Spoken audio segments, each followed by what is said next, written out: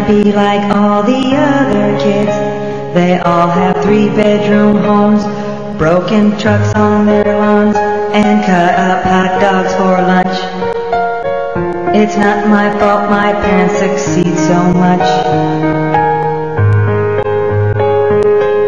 There's no one in town I can relate to.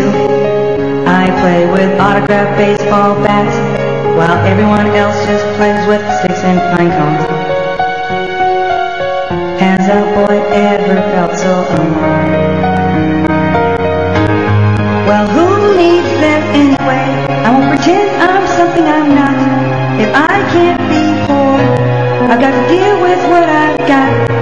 If I can't be like them, what I need is more rich kids around, so I'm not the only one, and that I won't be so down.